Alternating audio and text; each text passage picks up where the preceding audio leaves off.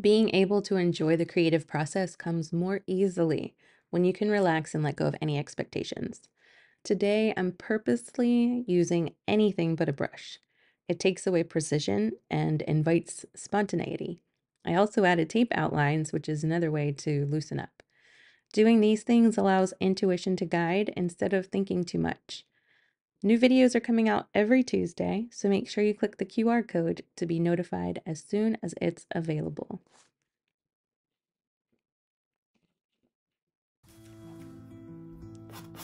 All right, let's start by activating the canvas with the pencil. I do this pretty much every time I paint.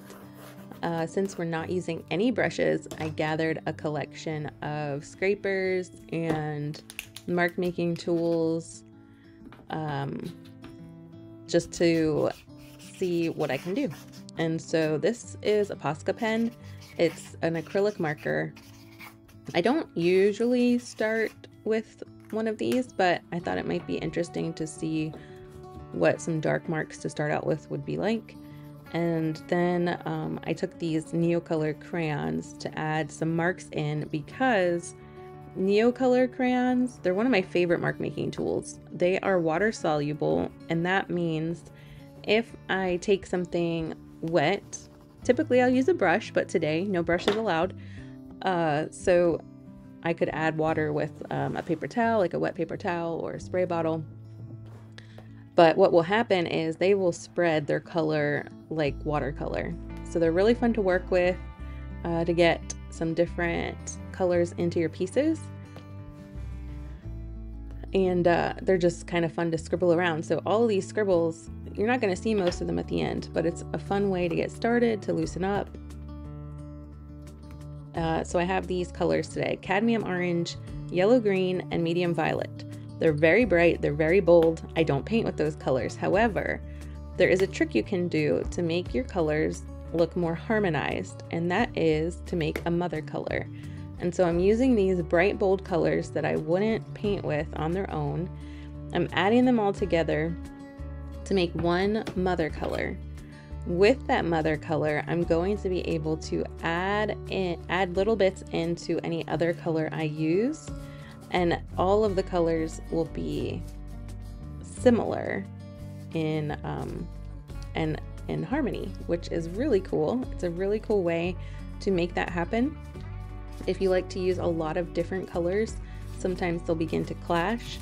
So if you have a mother color and mixed into all of them, then it can be a really cool way to make your art look more sophisticated. So you can see it's just a brown color, and you only need a tiny bit mixed into any of your other mixtures to make it work, which is really cool because only a little bit of paint can make a difference on other colors. I'm going to be using some cerulean blue, it's one of my favorites, and some white and yellow ochre to get some paint on these. So you can see I'm mixing the cerulean blue with the mother color, and it doesn't look like it does much, but if you take a brush, or if I used that palette knife to put a little dab of the original color next to this color with the mother color in it, you would see that it's very different. It's gotten darker to closer to like a navy, like a light navy color instead of the bright cerulean. And if I mix it with white, I can get a lighter color that's going to be really pretty also.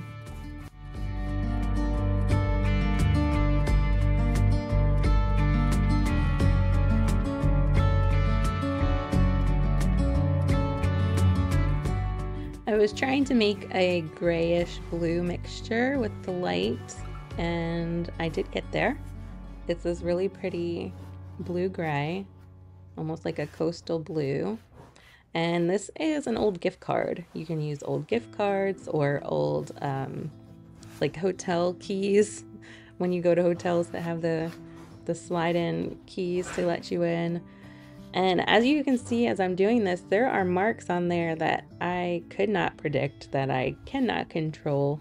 And that's part of the reason I'm doing it, because I want to loosen up.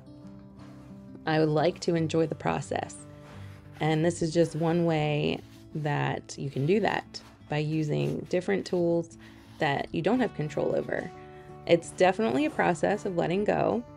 If you are a perfectionist and you like to have control of your outcome, this will be a challenge, but I do challenge you to try it because it can be very freeing.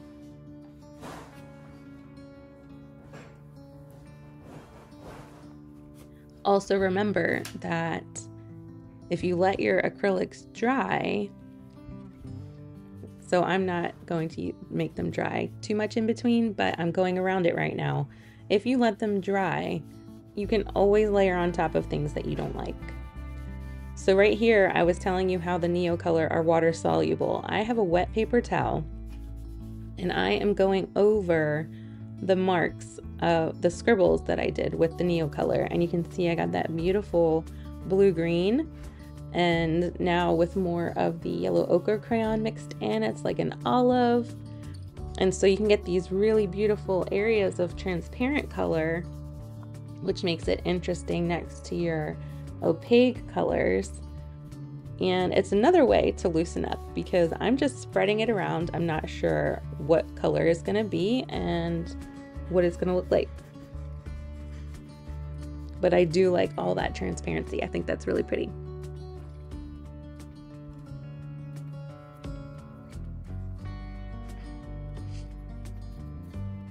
So this is a catalyst wedge, and they're fun to make marks with too. They come in all different shapes and sizes.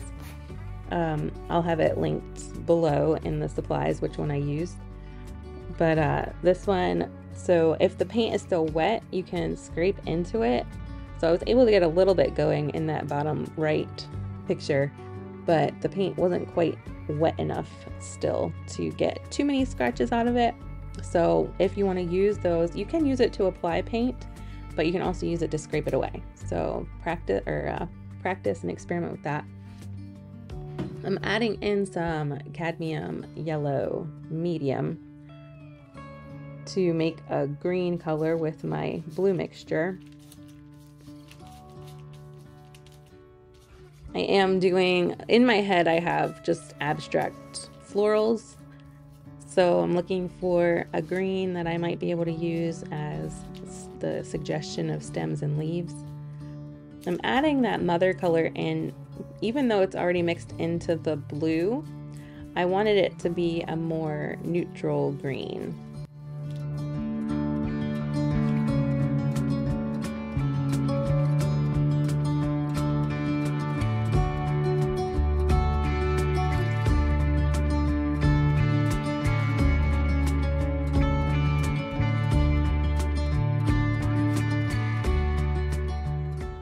Have this light olive green that I mixed up, and I hope you could see that color mixing for me is a bunch of trial and error. I kind of have an idea in my head of what color I might want, but then it takes some time to get there, and so don't be frustrated if you aren't getting the colors you want right away.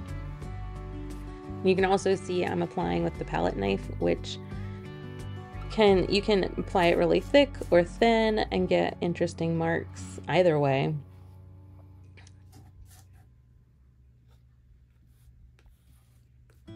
But yeah, don't get frustrated if you're not getting the colors you want right away. It takes a lot of practice.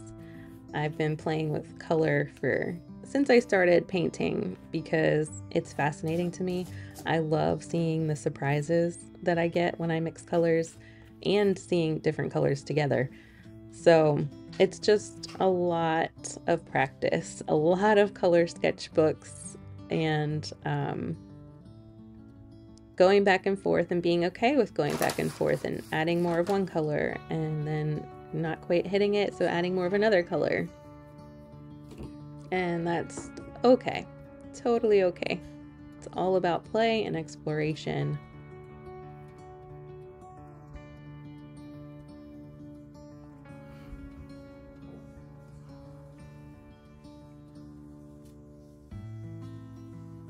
This is a silicone brush, and I will have links to all of these tools below.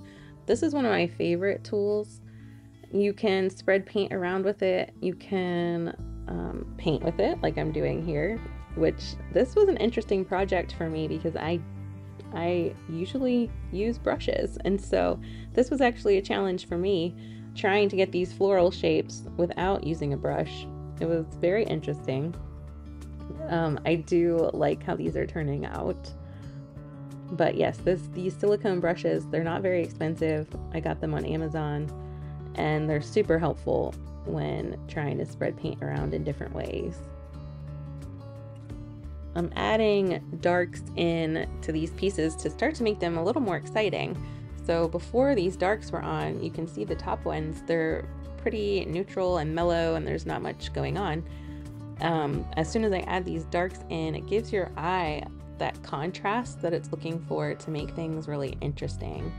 And look at this blossom, it's so cool. A big blossom next to those 3 little ones.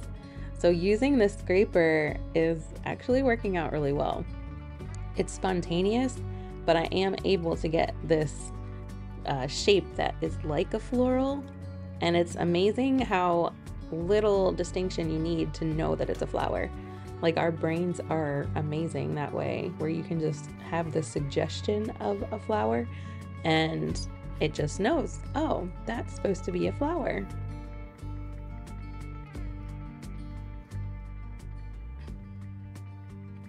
So you can try scraping it on, you can try holding it straight up and down to get lines. I was trying all different kinds of things making this to see what could happen.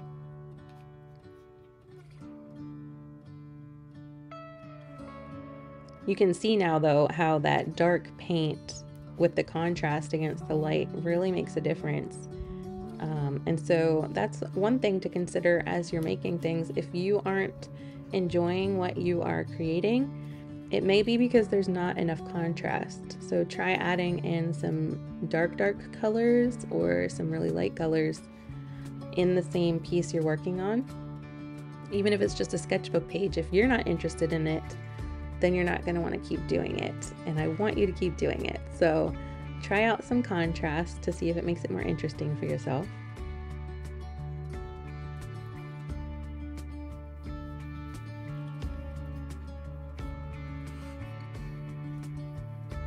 At this point, I still have that green sitting over there, and I think I need to use it because there's definitely something missing here. Like, there's contrast now, but it needs something else. That's a piece of shelf liner. It just makes really interesting marks. I use it a lot. That and bubble wrap are some of my favorite things to use. On the left, you can also see that sandpaper and corrugated cardboard, which I also use a lot. You can get very interesting marks with those. The corrugated cardboard gives you some good stripes, and the sandpaper gives you almost a splatter effect when you use it.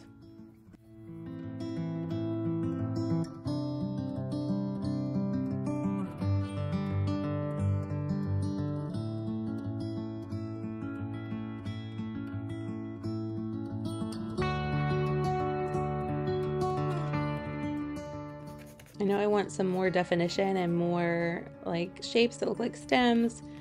I know I want to add some more marks around here with something. So even though I used the pencil at the beginning, it doesn't mean I can't use it again. So I'm just kind of defining for myself where I think that leaves might look good, and just kind of defining the shapes that are already there that look like leaves already. A pencil is fun to use because it's a very neutral color, so you can add it in and it's not going to change your composition too much, but it can give you some guidelines and it adds interest to the piece when you're looking at it closely.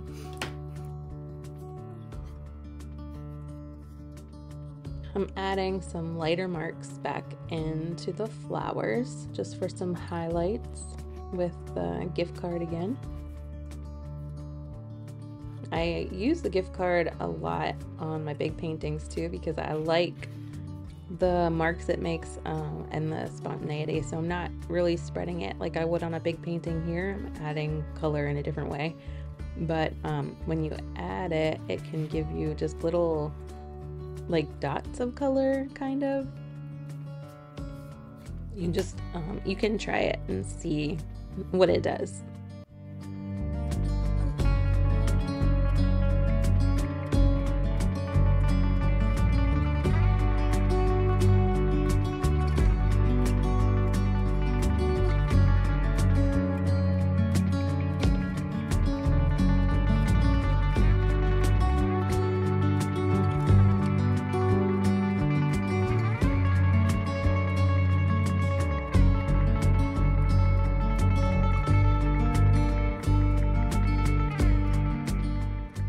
I knew I wanted some dots going on here because I love dots. And this is one of my favorite tools, actually. It's a nail from my husband's workshop, which I usually use the other end to scratch into the paint because it makes really cool thin lines. But this, like making the dots with it is another option, and then rolling it is really cool because you can get more lines. So that's kind of fun to play with.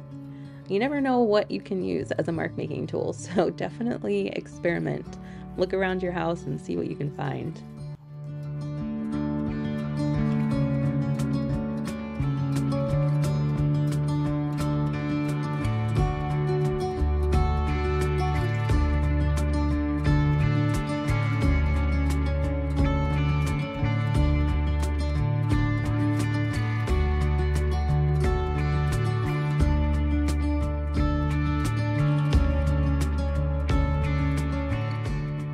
I love texture in my paintings, but sometimes it can be a bit too much. That's why I'm adding some of this more solid color back on top. It also is a way to add contrast, to have some solid pieces next to more textural areas. And it gives the eye a place to rest. If there's too much going on, it can just feel busy.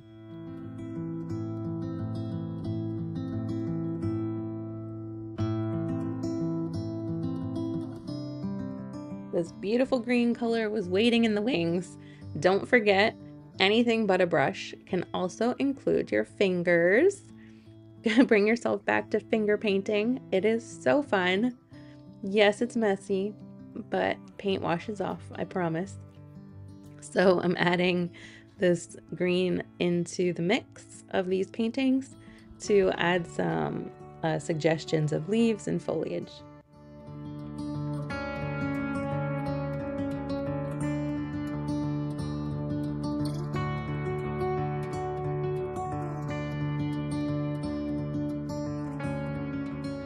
There's my handy dandy nail. Since my paint is still so wet, I can scratch into it better than I can if it's dry. And I see those amazing lines that I get.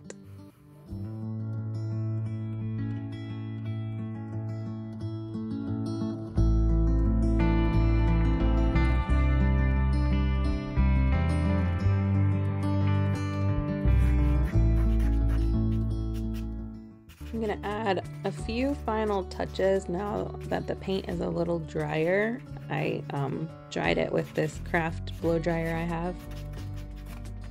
It's a little less intense than an actual blow dryer. And then once these final touches are on, we get to do the tape reveal, which is one of my favorite things.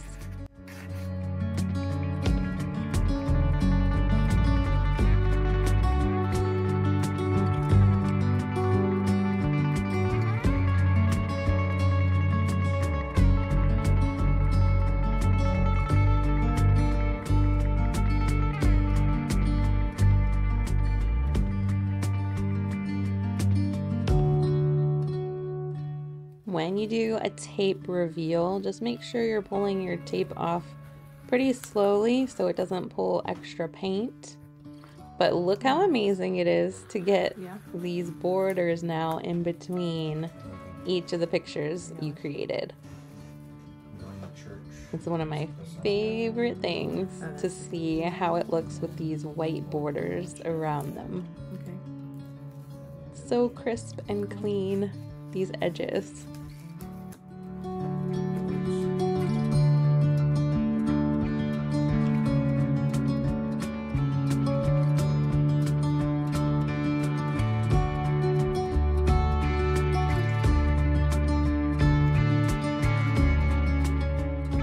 Now you can take this page out of your sketchbook if you want and cut each of the pictures apart so you can see what they look like alone.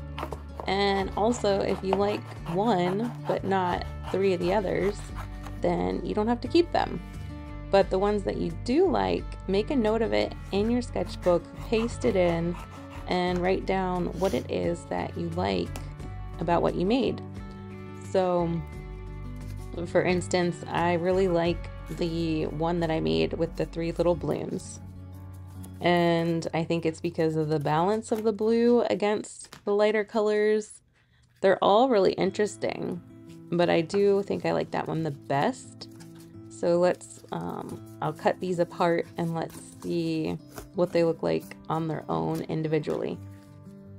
But for example, for the sketchbook, if I wanted to keep the one with 3 blooms, I think I would paste it in and I would say I like the transparency with the opaque on top, and I like the balance of the blues, the dark blues, against the transparent parts.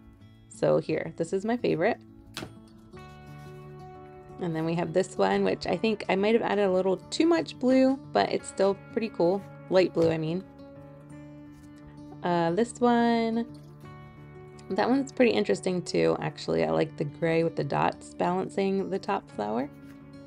And this one is kind of a mess, but that's why we practice.